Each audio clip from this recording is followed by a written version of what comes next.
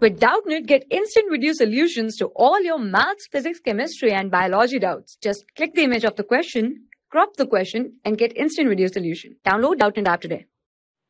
Here we need to find the value of lambda for which I cap minus lambda j cap plus 2k cap and 8 I cap plus 6 j cap minus k cap are at right angles. Okay, so we know one thing: if a vector is perpendicular to the vector, we can write a dot b is equal to 0. Okay, so we know this thing.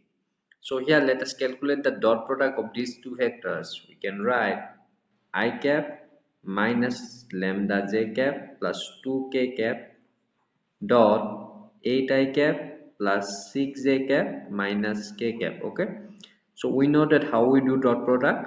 We multiply the coefficient of the each I cap, j cap and k cap. Okay, so here it will be 8 into 1 will be 8 minus 6 lambda and 2 into minus 1 will be minus 2. Okay, so this will equal to 0. So we can write 8 minus 6 lambda minus 2 is equal to 0.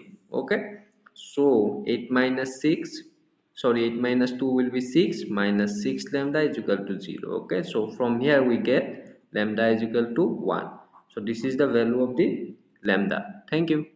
For class 6 to 12, IIT JEE and NEET level. Trusted by more than 5 crore students. Download Doubtnut app today.